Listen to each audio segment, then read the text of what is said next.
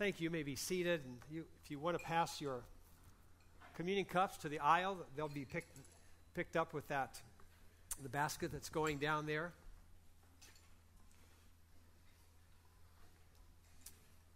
Good. Thank you. Hey, like some of you, maybe many of you, I basically grew up in the church. You have kids that are in children's church or in our Sunday school class. That's kind of where I started my life. From the earliest memories, I recall us piling into the family car on Sunday mornings, and we headed off to church. For me, it was a pleasant experience. I enjoyed that. I have great memories of that. We were in a good, healthy, Bible-focused church. I had a lot of friends there, both from when I was a little kid in elementary school all the way up through middle school and high school. That was really the core group of the circle of my friends, which became part of the problem. You see, because I had such a good group of friends at church, occasionally we had a little too much fun together. And we would always, especially when we got into middle school and junior high, we would sit together in a couple of rows, and sometime during the church service, it would get a little boring for us. The pastors would go on and think, this is kind of not really connecting to us. And so we'd get started there sometimes on those rows and maybe passing a few notes, or we would begin laughing at kind of the latest joke one of the kids threw out there. Or we might even gasp at somebody's silent but deadly fart, and all that stuff. That's what kids do. And it was sometimes we get a little bit out of hand, I admit. And on more than one occasion, I remember that we'd be cutting up a little bit in church, and the pastor would slow down in his speaking, and his gaze would kind of come over to where we were sitting, and then there'd be just this quiet pause for a moment. Usually that caught our attention, and we got straighten up, and that would take care of it, and we kind of get back in line and would go on. Sometimes the joke was so funny, or the notes were so interesting, or the other stuff was so bad, we just didn't quite get the message. And then there'd be this dead stop. And all of a sudden we'd realize nobody's talking. And he'd say something like, now, if you young people over here can just listen for a few minutes, get it back together, we'll be fine and we'll be able to go right on. But if not, I'd be glad to have some of your parents come over and sit in the rows and kind of help you get back in line, get it quiet there. That happened more than once, I hate to tell you, but it did happen occasionally. And we would get quick to straighten up and fly right from that point on. Just kind of what happens. It's not happened here. I'm thankful for our teens that maybe I'm just more enrapturing to the kids than my pastor was. I doubt that, but could be. But I was reminded of that little experience this week as I was going through the passage of Scripture that we're looking at today as we continue in this letter of Philippians. Because in it, the Apostle Paul kind of does something similar to what my pastor did when I was growing up as a teenager. Because Paul's just writing eloquently through this letter, and then we come to chapter 4, and he abruptly stops, and he turns his attention to two women in the church who are having some conflict. And essentially, he stops and he calls them out right there.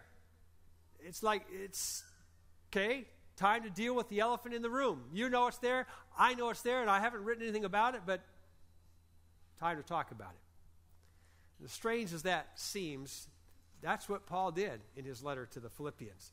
We've been looking at that letter, as I mentioned, the last month or so. In fact, we'll wrap it up next week. As we've discovered, Paul wrote Philippians from prison in Rome when he was there. He wrote it about AD 60. He wrote it to this church that was very special to him. They were closer in relationship. But Paul was in Rome because he'd been preaching the gospel. And Paul was preaching the gospel because he couldn't stop talking about Jesus. And so we've entitled this series, Taking Life by the Throat, because that's exactly what the Apostle Paul does. He's in Rome in prison. Paul is not about to let his circumstances, prison, dictate the direction of his life or the message he's to preach. And so Paul is committed to God taking his prison and turning it into a pulpit. And that's exactly what God did. Every time that his guards would come to him, Paul would talk about Jesus. And many of them believed in Jesus. And so Paul, at the end of his letter, said, some of my guards now send their greetings to you as a church in Philippi, because they know you've been praying for me and walking with me through this. And now they're followers of Jesus too. And Paul's given us this great letter because of a wonderful relationship he had with the church in Philippi. They were his closest friends. He planted that church. He loved that church. And here this letter Paul writes to them. And then we come to chapter 4 of his letter. And there's a switch. And we'll pick it up there. Paul addresses this element in the room head on. If you have your Bible and you want to find Philippians, it's in the New Testament. If you're not real familiar with your Bible, about halfway through the New Testament, you'll come to some small books, Galatians and Ephesians, Philippians, Colossians. That's right where you want to be.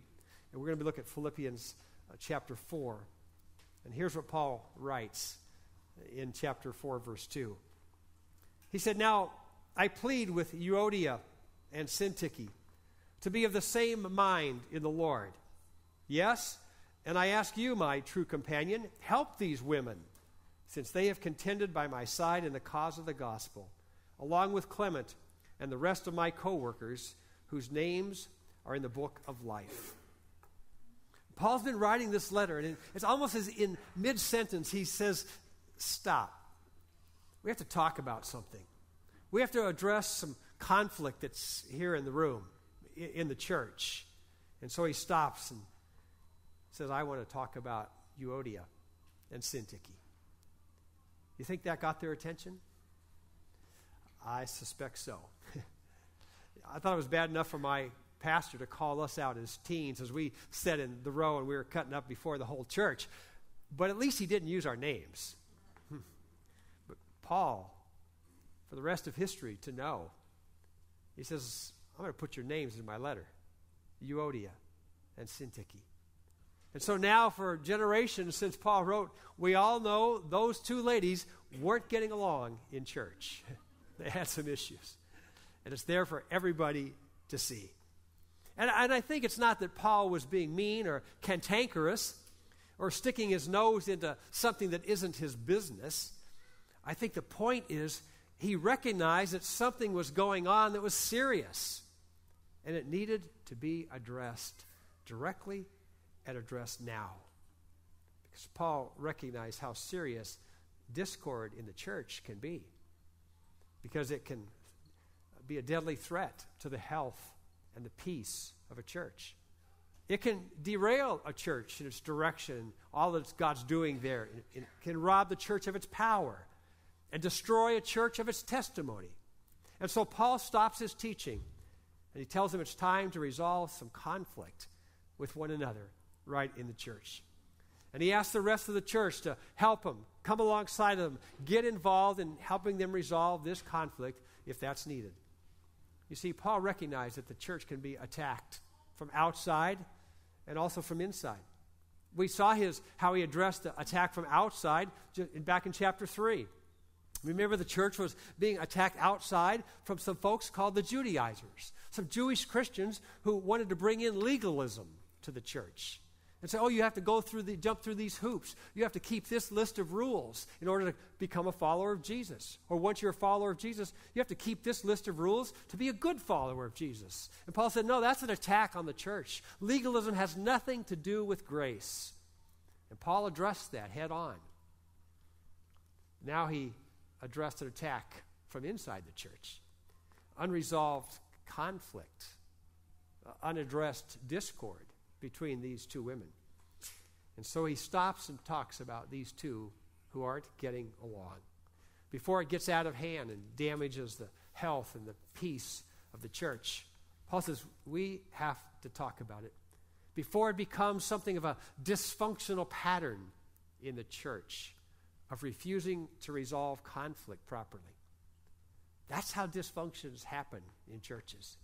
There are healthy churches a decade ago that are no longer in existence, or are limping through life, or are dead. They just haven't had the funeral service yet.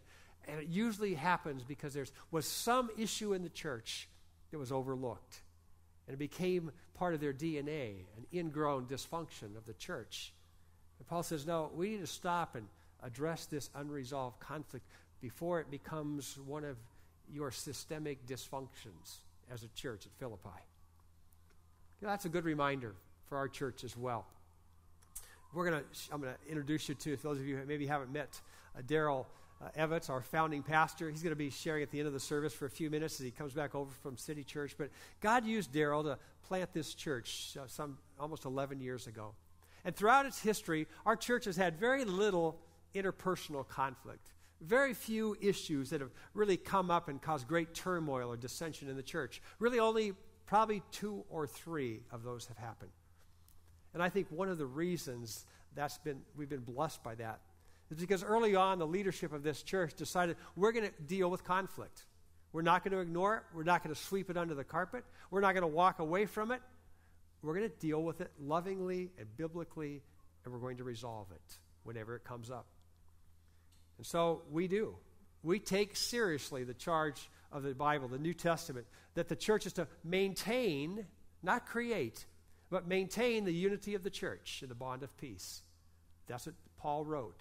And so we take seriously that we need to maintain and be diligent to maintain that peace and that tranquility in the church, because that's what Jesus prayed for. But we have to, in order to do that, we have to deal with conflict when it comes up in the church. And so I want you to know we do that, and we have done it, and we will do that.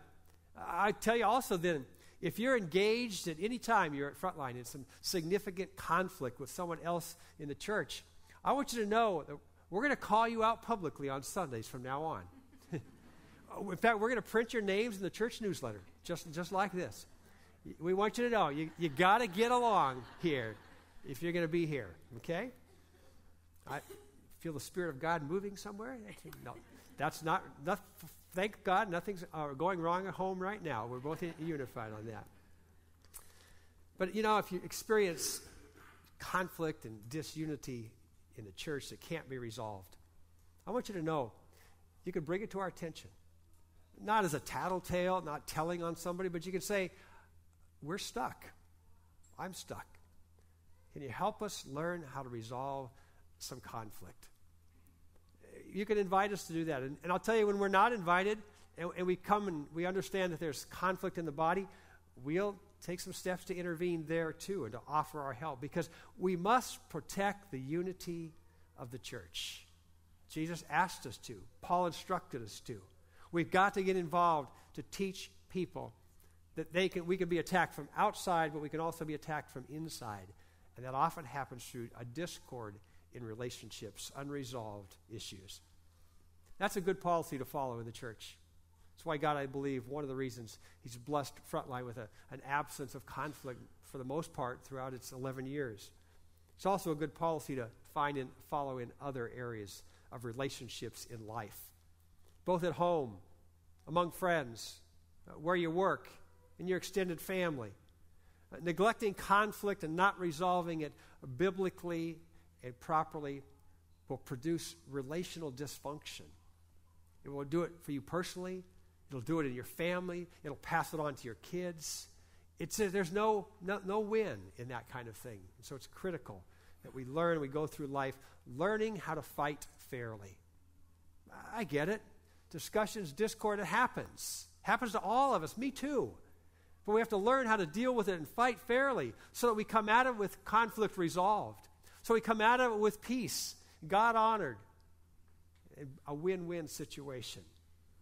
That's critical for us in order to have healthy relationships at home and at work and in our lives and in our church. And we want to do that. And so with that issue of conflict now raised, Paul put it in writing. He proceeds to give some good advice about how conflict can be avoided. Or if not avoided, how at least can be properly dealt with so it can be resolved once and for all. We come to that as he continues writing in verse 4. He says, "Now rejoice in the Lord always. I'll say it again, rejoice. Let your gentleness be evident to all. The Lord is near. Do not be anxious about anything, but in every situation, by prayer and petition with thanksgiving, present your request to God. And the peace of God, which transcends all understanding, will guard your hearts and your minds in Christ Jesus." With those words, Paul comes back to one of his favorite themes of Philippians. He loves to write and talk about joy, rejoicing. He mentions that topic, that word, some 15 times in this short letter. We read the same words back in chapter 3. Remember, he said in verse 1, rejoice in the Lord. Paul wants us to live a life of rejoicing in Jesus. And I suspect that here at this point in the letter, he came back to that theme with Euodia and Syntyche in mind. He thought these two women needed to get their conflict worked out so they can get back to living joyfully with Jesus. Because they can't be joyful, they can't be rejoicing in Jesus when they have unresolved conflict between them. And the church will be affected by that. And so Paul says it's time to talk about that. He says the way you get back to that, to rejoicing in Jesus, is he says you let your gentleness be evident to all. That's an interesting phrase. The word translated gentleness is a difficult word to translate with a single English word. The Greek word means more than just that one word we could capture in English. The old King James translated it, let your forbearing spirit be evident to all. The New International Version that I just read translates it, let your gentleness be evident to all. The word carries a rich heritage and meaning. Something along the lines of a sweet reasonableness. Let your sweet reasonableness be known to all. Your gracious spirit that comes from authentic humility in your heart. Paul says that's a key to resolving conflict. It's a key to experiencing rejoicing, joy in Jesus. And do you see how that character quality would help resolve conflict? Absolutely. I think that's exactly what Paul had in mind here. Because he goes on to say, let your sweet reasonableness be known to all. That everyone, in other words, all will perceive and experience your gracious spirit. How can you have conflict between two people that are letting their gracious spirit, their sweet reasonableness, be expressed in their relationship to each other? Don't you think if we followed that little bit of advice that probably it would take care of 80% of interpersonal conflict in the church, at work, and at home? Just a little sweet reasonableness. So what do we do with the other 20%? If 80% can be taken care of, well, Paul tells us what you do with the rest.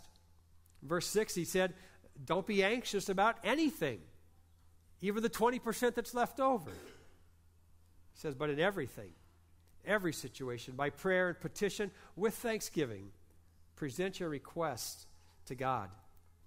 He said, if you still need to vent about something, even after you've been sweetly reasonable and it hasn't resolved the conflict, Paul says, then bring it to God. Vent to God, because he can handle it. He can deal with it. He's not going to accuse you. He's just going to receive it and speak back to you about what to do next. And Paul says, keep bringing it to him. Whatever it is, whether it's conflict, unresolved, whether it's beyond that, maybe it's a burden you're carrying. Maybe it's a fear of your life. Maybe it's something you're just tired of carrying, some stuff. He says, whatever it is, bring it to God. And he says, then watch what will happen when you do that. In verse 7, he said, and the peace of God, which transcends all understanding, will guard your hearts and your minds in Christ Jesus. If you've ever been involved in some unresolved conflict, me too, we all have, beyond winning, beyond getting one up on the person you're in conflict with, what you really want is just peace to return to your heart. You just want to get rid of this gnawing sense that it's not finished yet, not settled. So Paul gives us this awesome promise, how to get the peace of God. It's like he says, let God know your problems so that people will see your peace. Just let God know. You can vent to him, and you can leave it with him. He'll show you what to do next. You do that, and the peace of God will guard your heart and your mind. When you're locked in conflict with someone or over something, it doesn't matter. He says, just bring it to God in prayer and leave it with him, and he'll take it from you, and he'll give you his peace in your heart and mind. Sign me up for that. I need that. I've been in places where I'd say, I'll give anything for that. And God says, well, here it is. Do that. And I'll show you how to get your way through this. So is there an issue you haven't been able to resolve? Maybe it's so close to home, it's an issue between you and your spouse.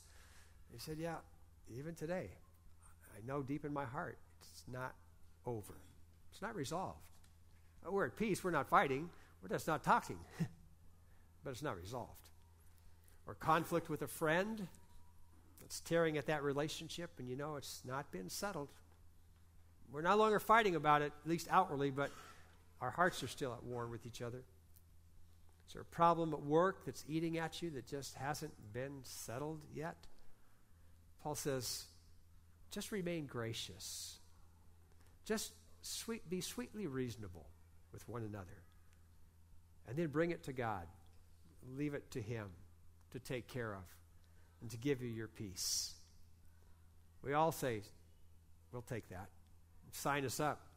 We need that in our lives and our relationships at various times. Some maybe even need it today. He says that's what will happen if you bring it. And then with your heart and your mind at ease and filled with God's peace, you can focus on the things that will preserve your peace, to keep and maintain the peace. And we find that in verse 8. And he says, finally, brothers and sisters, whatever is true, whatever is noble, whatever is right, whatever is pure, whatever is lovely, whatever is admirable, if anything is excellent or praiseworthy, think about such things. I love that verse because it calls me back to the virtues that ought to fill my mind continually. Those virtues that make a difference in life. You see, from a biblical perspective, our minds are critical. That's one of Paul's themes in Philippians, about our minds. And that's why Paul wrote in another passage speaking about that, of our journey of being transformed into the image of Christ. Paul wrote about the importance of our mind. In Romans chapter 12, verse 2, he wrote this, and do not conform to the pattern of this world, but be transformed. Transformed, he's talking in the context, transformed into the image of Christ, like we talked about last week, by the renewing of your mind. And then you will be able to test and approve what God's will is, his good, pleasing, and perfect will. See, one of the ways we allow our minds to be trained, to be transformed, to be disciplined, is we allow them to dwell on the right things, the virtues of life, the right thinking habits. If you wonder, well, where do you start with that? How do you do that? Paul says, here's a pretty good list to start with right here. Take these things and train your mind to dwell on those. He says, we are whatever is true, noble, right, pure, lovely, admirable, excellent, praiseworthy. We might say, whatever is morally and spiritually excellent. Learn to think about those things. Focus your mind, your thoughts, your heart on those virtues, and they'll make a difference. They'll preserve your peace. Do you think if Euodia and Syntyche had been doing that their differences might have melted away? I suppose so. I think that's Paul's point. That would have helped them resolve conflict. If they had done a little more venting to God than about one another, to anybody that would listen, more sweet reasonableness had been exhibited between them, their hearts would have been at peace, Paul says. Instead, their relationship was at war with one another because they just refused to follow the instructions of how to resolve conflict biblically. And so it is with us. In our church and in our relationships, that's a way of life for us. We want to be people who discipline our minds to think about the things that make for peace. Paul says that's critical. And that way of life is really more than just a positive mental attitude. Sometimes we think it stops there. No, he says that's an attitude that can be lived, practiced, imitated. You don't just ponder it, you practice it. You do it. You identify someone who's doing it, who's an example of it, and you copy them. That's what Paul says right here. Look at verse 9. He says, whatever you have learned or received or heard from me or seen in me, put it into practice, and the God of peace will be with you. Some great implications for that. Do you want your kids, you want to teach them how to resolve conflict with each other, with their friends at school? You want to teach them how to do that? Paul says, well, let them see you doing it right. That's a great lesson learner. That'll teach them. Let them find somebody who's doing it right and pattern it right after that. You want your kids to be pure in their thought life and prayerful with their problems? Paul says, show them by how you do it. You want your daughter someday to be able to resolve conflict with her husband? Show her in how you resolve conflict with your husband. Paul says, that's what you do. You find somebody who's doing it, and if you can't find anybody, he says, follow me. I've been trying to do that, and watch how I've done it, and put it into your own life. Do you have somebody that's modeled that? Maybe in your family, maybe it's in a marriage, you say, I never had that modeled at home. And that breaks my heart, and I know that's so true. I know people that are married, and they say, I never saw how a marriage should work in a healthy way. Find somebody you can watch do it. Come alongside of them and say, do you mind if I just become your shadow, and could you mentor me and show me how to do that? Because I don't know what it looks like to be a good husband or a good wife. I've never had a healthy relationship with a mother or a father. Paul says, find somebody who has that and imitate them. Let them teach you how to resolve conflict in a healthy, biblical way that glorifies God and brings peace to your heart.